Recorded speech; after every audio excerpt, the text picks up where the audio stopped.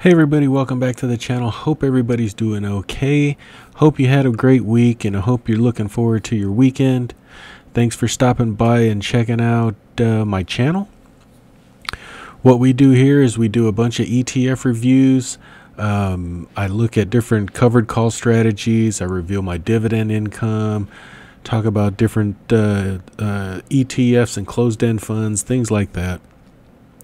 So if that interests you, please subscribe, comment down below, like, share, do all that good stuff. I would really appreciate it. All you guys that have used the Amazon link, I appreciate it. That does make a difference, and I'm going to roll out a surprise on that aspect as far as YouTube income is concerned. I think it's going to be a little bit exciting. It's going to be exciting to see how YouTube income and Amazon income grows, and I'm going to share that with you and what I plan to do with the money that comes in for you guys watching these videos. So I appreciate that, and if you want to contribute, just watch the ads. Also down below is the Amazon link. If you would use the Amazon link and do whatever normal purchases you would do in the shopping session, after you click the Amazon link, it would give me a small commission on qualified purchases, and you would contribute to the GW ETF channel RV fund. Okay, more details on that coming up. So I would appreciate that.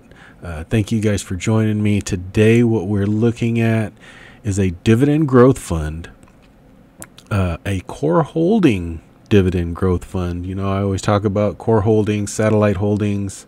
Some of the ETFs I cover should only probably be a small portion of your portfolio.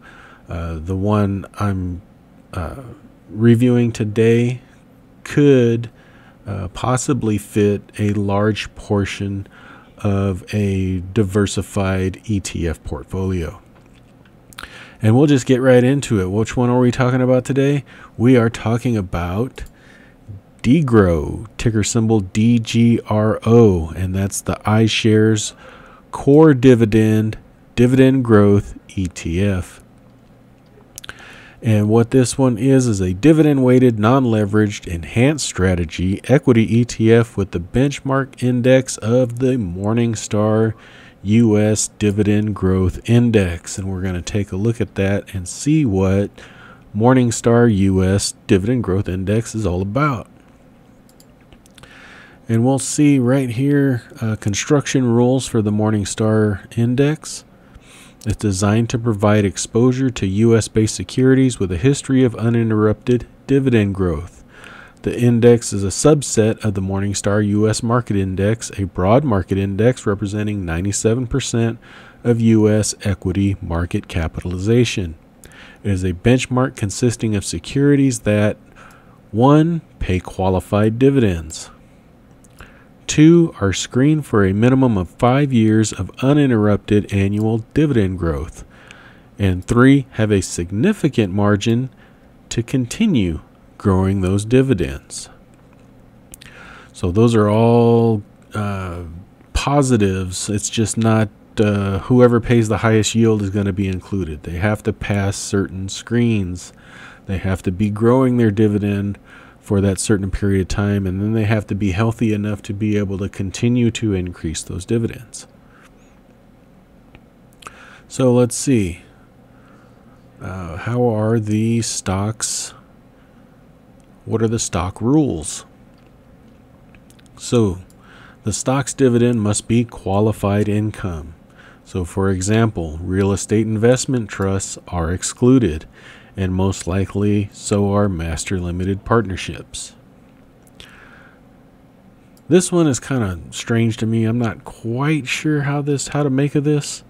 It says securities indicated dividend yield must not be in the top 10% of the universe defined by the above criteria. Indicated dividend yield is calculated by taking the product of the most recent dividend per share paid and the announced frequency divided by the current price.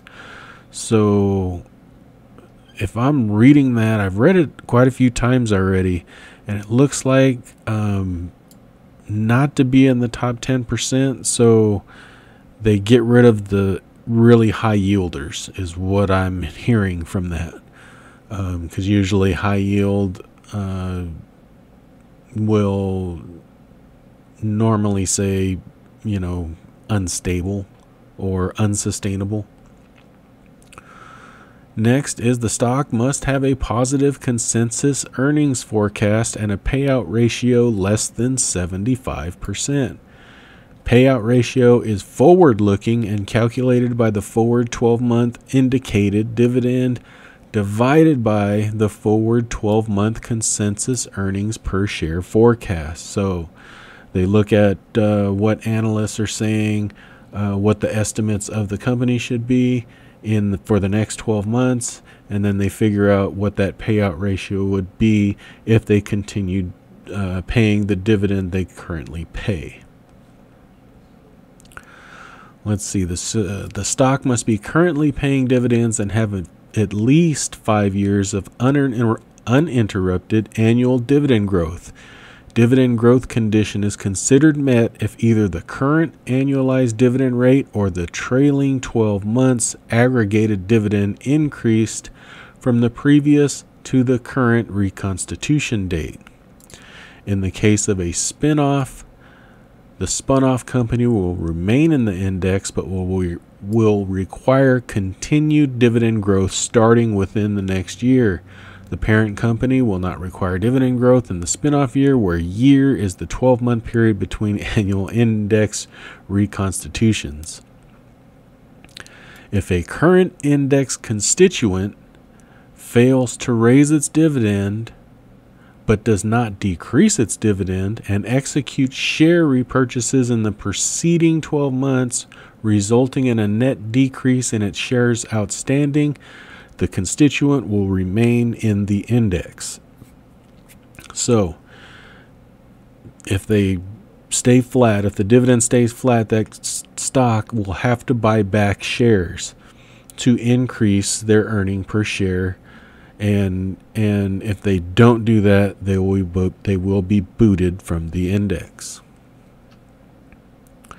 So what does the DGRO have in it? Well, it has $11.85 billion in assets. Currently has a distribution yield of 2.5%, net expense ratio of 0.08, so pretty good. And we'll go here to the portfolio composition and check out what makes it tick. And we'll go down here and we'll see it has a total of 420 holdings, which is most likely 419 and 1 cash. The top 10 has 27.44%, and the 409 other stocks hold 72.56%.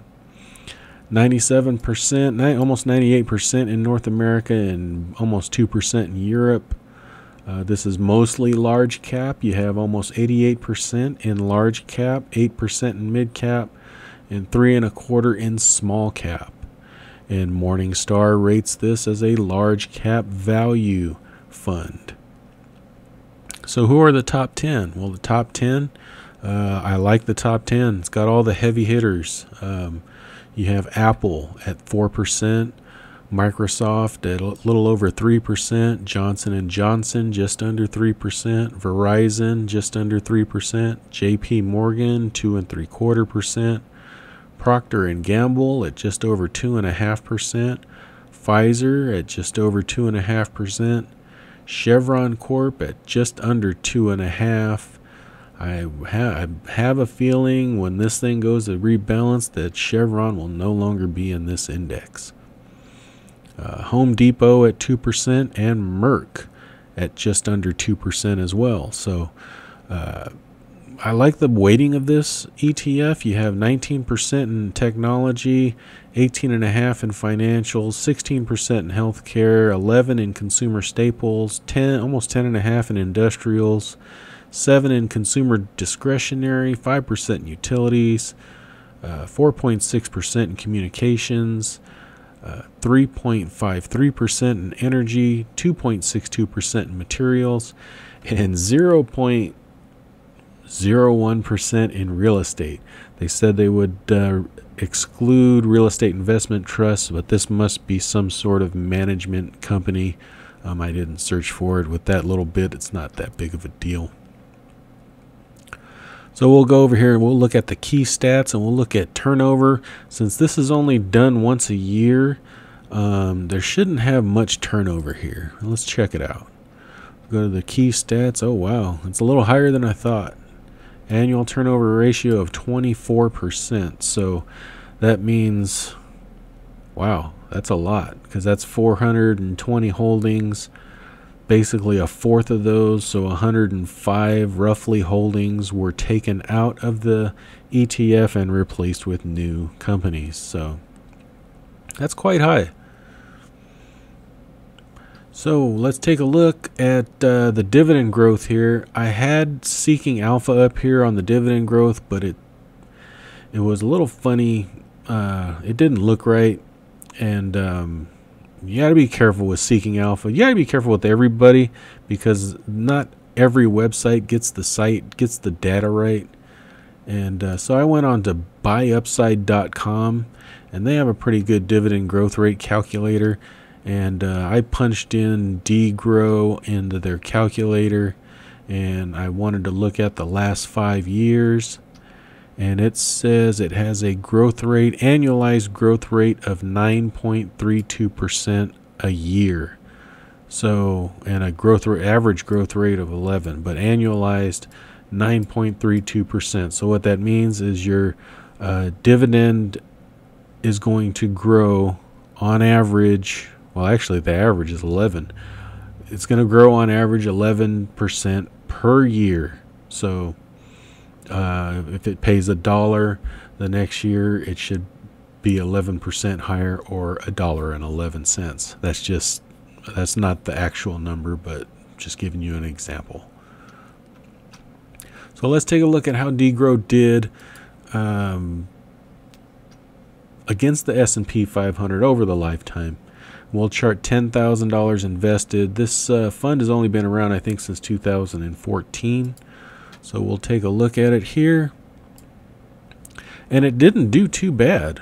You know, I know a lot of people are looking at dividend ETFs, and most of them do not beat the S&P 500. They just don't. But this one came pretty close. You got DGRO since June 12th of 2014. You had a total return of 90%, average annual total return of 10.89%. That's with dividends reinvested, versus the S&P 500 total return of 103.34 with an average annual of 12.11. And just looking at this chart over here, looks like DGRO didn't fall as far as the S&P. That's interesting.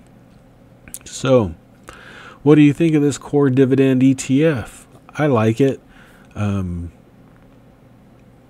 It would fit a good core with some satellite holdings around it. Like this one doesn't hold real estate, so maybe if you think you should have exposure to real estate, you can have this ETF and maybe another real estate ETF, or a couple of individual stock holdings to make up the difference of this one not holding real estate.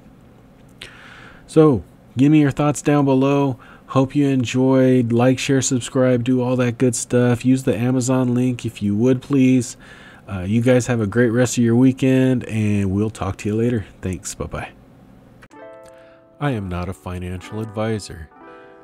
The information contained in this video is for entertainment and informational purposes only. It is not intended to be investment advice.